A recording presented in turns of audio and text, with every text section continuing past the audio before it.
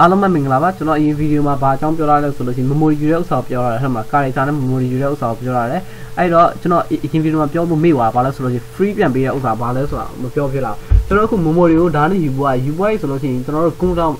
program မပိတ်ခင်မှာပဲကျွန်တော်တို့ memory ပြန်ပေးလို့ရတယ်အဲ့ဒါဘယ်လိုပေးလဲဆိုလို့ရှိရင်အဖအကြီး free ဆိုပြီးပြောရဲဥစ္စာဘယ်ဥစ္စာကိုပေးမှာလဲ pointer ရဲ့ memory ယူတဲ့ဥစ္စာကိုပေးမယ်ဆိုတော့နော်အခုကျွန်တော်အဲ့ဒါလို့ပြောလို့ရှိရင်ကျွန်တော်တို့ဒီမှာရှိရ25ကမရှိတော့ဘူး memory ပြန်ပေးပွားရဲ့ origin ရှိတဲ့4 byte ပဲကျွန်တော်မယ်အခုကျွန်တော်ဒါယူပွားရဆိုလို့ရှိရင် getf ဥစ္စာရဲ့ function တွေကိုကျွန်တော်ပြန်ပြီးတော့အောက်မှာ semi ရေးကြည့်မယ်အဆင်ပြေမှာမပြေတော့တာကြည့်တာပေါ့အခုကျွန်တော် run ကြည့်မယ်အခုကျွန်တော်အပေါ်ဥစ္စာအပေါ်ဆုံးမှာကျွန်တော်မြင်နေဥစ္စာယူဖို့ဆောင်နေဥစ္စာ getf ဖြစ်တယ်အဲ့ဒါကြောင့်ကျွန်တော် main လို့ဆိုပြီးတော့ space ချပြီးရေးလို့ရတယ် main လို့ကြောင့်ဆိုရေးလိုက်တယ်နောက်တစ်ခုကျတော့ဒီ scanf ဆိုတာ hello ဆိုတဲ့ဥစ္စာရေးတဲ့ခါကျတော့ရတယ်အခုကျွန်တော် memory free function ရောက်ပေါ်ပြီပြီးသွားပြီဆို getf ကနောက်တစ်ခါလာတဲ့ဟာပါလဲဆိုရင် memory မရှိတော့အဲ့ချိန်မှာကျွန်တော် main လို့ဆိုပြီးရေးကြည့်မယ်မရအောင်ကြည့်လိုက်ပါဟုတ်ပါပြီအဲ့တော့ပြောချင်တာပါလဲဆိုရင်ဒီ free function ဆိုလို့ရှိရင် URL memory ပြန်ပေးပွားလို့ရှိရင်ကျွန်တော်တို့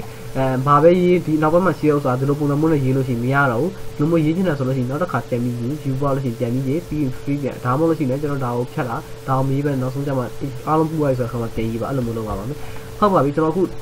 ဒီဗီဒီယိုမှာပြောချင်တာဒါမဟုတ်ပါဘူးပြောမယ့်ဥစ္စာပါလဲဆိုရင်in ဥစ္စာနဲ့ပတ်သက်တဲ့ဥစ္စာ in pointer ကိုကျွန်တော်ပြပါမယ်အခုကျွန်တော် exercise လုပ်တဲ့ပုံစံနဲ့မလုပ်ခင် pointer နဲ့ပတ်သက်တဲ့ဥစ္စာ in နဲ့ပတ်သက်တဲ့ဥစ္စာလေးကိုဘယ်လိုယူလဲဆိုတာပြပါမယ် pointer equal to ဒါ character နဲ့တူပါပဲနောက်ကြလို့ရှိရင် a pointer ပြီးသွားလို့ရှိရင်အမြဲတမ်းလို့ minus ဆိုရေးပဲဒါမှမဟုတ်ကျွန်တော်20ဆိုရေးချင်တယ်ရေးလို့ရဒါမှမဟုတ်ရှိ5အမြောက် side of ဆိုပြီးတော့လည်းကျွန်တော်ရေးလို့ရ side of ပြီးသွားရင်အခု in ဆိုရေးမယ်ကျွန်တော်ဟုတ်ပြီအခုပြီးသွားပြီဒါဆိုလို့ရှိရင်ကျွန်တော်မှာဘယ်လောက်ရှိပါမလဲဆိုရင် side of in ကကြလို့ရှိရင်4ရှိတယ်တော့ကျွန်တော်ရှိဒါကြောင့်ဒီ9နဲ့ညှောက်လိုက်ခါ20ဖြစ်သွားတယ်အခုကျွန်တော်အဲ့ဒါကိုပြန်ပြီး free ပေးချင်တယ်ဆိုတော့ free ပြီးသွားလို့ရှိရင် pointer ဆိုပြီးကျွန်တော်ရေးလိုက်မရှိရပါဘူး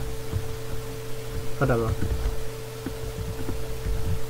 ဟုတ်ပြီကျွန်တော်အခု in ဥစ္စာကိုပေးရဆိုဘယ်လိုပေးလဲဆိုတာလည်းသိသွားပြီ pointer in နောက်ကြလို့ရှိရင်ဒီဥစ္စာအမျိုးအစားဘာမျိုးစားလဲဆိုတော့အရင်တော့ဆိုရင်ကျွန်တော် character ဆိုပြီး star ဆိုပြီးပေးရအခု in ဆိုပြီးပြောတယ်ဘာကြောင့်ဆိုရင် in အမျိုးအစားမလို့ဒီမှာကြည့်ကြည့်ပါဟုတ်ပြီ malloc ဆိုပြီးတော့ memory ရ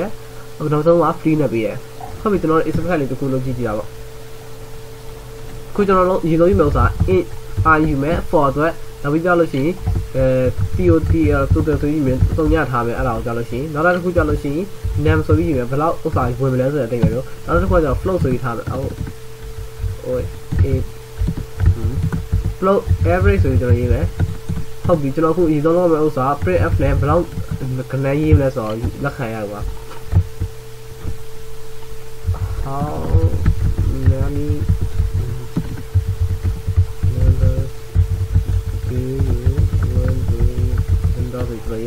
question mark sign နေတယ်နောက်ပြီးကျရင် out ဆင်းမယ်ပြီးသွားလို့ရှိရင် scan f နဲ့ကျွန်တော်စပြီးတော့ယူမယ်ဘာလို့ယူမလဲဆိုလို့ရှိရင်ဒီခါကျရင် percent d comma point ကျွန်တော်ယူရမယ့်ဥစ္စာ name ဖြစ်တယ် name ဖြစ်သွားလို့ရှိရင်အခုဘယ်ဥစ္စာလာမလဲဆိုလို့ရှိရင်အခု memory မယူဘဲနဲ့ကျွန်တော်လုပ်ကြည့်နေမယ်ရအောင်လားမရအောင်ကျွန်တော်ကြည့်ကြည့်လို့ဟုတ်ပြီတော့တစ်ခုကဘာလဲဆိုရင်for နဲ့စမယ်မဟုတ် printf ကိုထပ်တော့အောင် enter down ဆိုပြီးကျွန်တော်ရေးဖို့ enter down ဆိုပြီးကျွန်တော်ပြောမယ်ကျုပ်ကရင်သူတို့ရေးခိုင်းမယ် user အဲ့လိုမျိုးရေးခိုင်းမယ်ပြီးသွားရင် for function စမယ်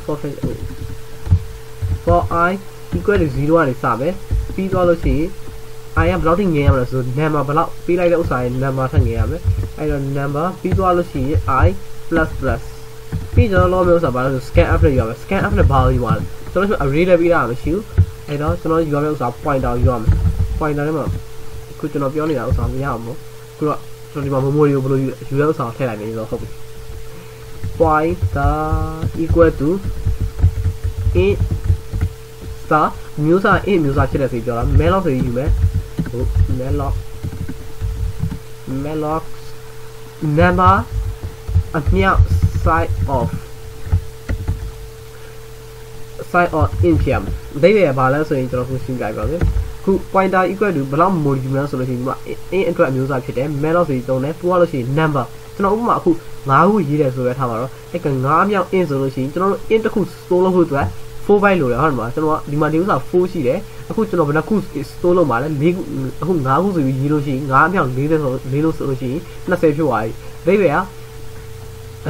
လိုပြောမလဲဆိုလို့ရှိရင်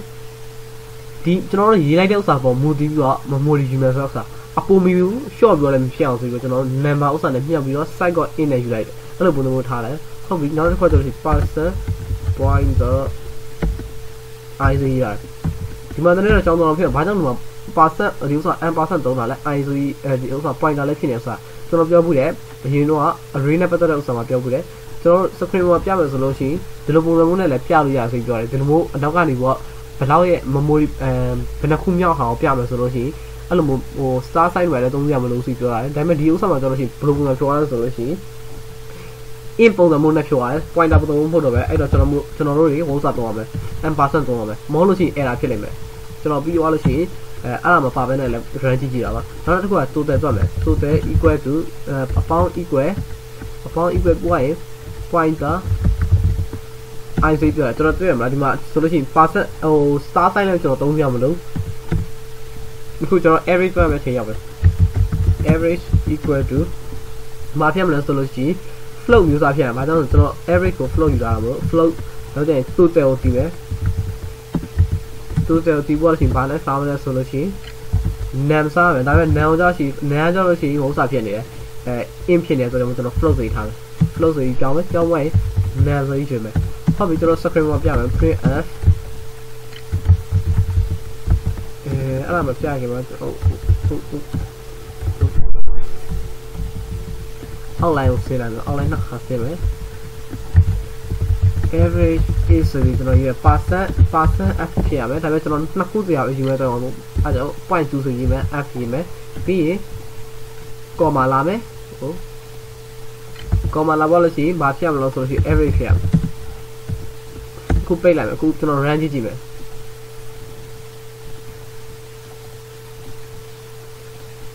ဟုတ်ပြီဘယ်လိုဖြစ်မလဲဆိုရင်အခု9ခုရေးမယ်ထားပါ9ခုရေးမယ်7နှစ်40 43ဟုတ်ပြီ32 23 5 6ဆိုရေးလိုက်မယ်အဲ့ဒါ average က 19.83 ရစီပေါ့ဘာဖြစ်လို့နာမရှိဘူးခုကျွန်တော်ဒီလိုပြောကျွန်တော်ခုနကပြောဘူးလေဒီဥစ္စာမှာပါမယ် run ကြည့်တယ်ဆိုပြောရဲသူ run ကြည့်တာပေါ့34ဟုတ်ပါအဲ့လောက်အများကြီးကြာခုဆိုလို့ရှိရင်5ခုဆိုပဲပြန်ထားမယ်5ခုထားပါရှိ7နှစ်မရဘူးလားစရေးတဲ့က error ဖြစ်တယ်အားကြောင့်မလို့ဒီနေရာမှာကျွန်တော်တို့တွေn% တော့ရမယ်ဟုတ်ပါပြီဒီဥစ္စာကျွန်တော်လို့ရှိရင်ဘာဘယ်လိုပြောရမလဲ pointer in drop pointer ယူပြီးတော့ကျွန်တော် program လေးအသေးစားလေးတစ်ခုလုပ်ကြပါအဲ့လိုပုံစံမျိုးလေးနဲ့ array ဆိုတဲ့ဥစ္စာလေးကို pointer သုံးပြီး memory ယူပြီးတော့တွက်တဲ့ဥစ္စာဟုတ်ပါပြီဒီဗီဒီယိုဒီမှာတော့ရလိုက်ပါမယ်နောက်ထပ်ဗီဒီယိုမှာတော့နောက်ထပ်အကြောင်းအရာတစ်ခုနဲ့ထပ်ပြီးရှင်းပြပါမယ်ဒီ memory ယူတဲ့ဥစ္စာနဲ့ဖြစ်ဖို့ရပါတယ်အားလုံးပဲကျေးဇူးအများကြီးတင်ပါတယ်ဒါပါပဲ